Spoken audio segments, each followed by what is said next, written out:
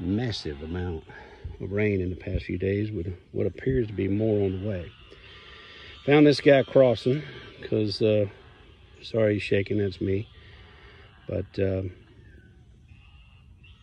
going to put him back here, and again, he should find a safe place for just a little while.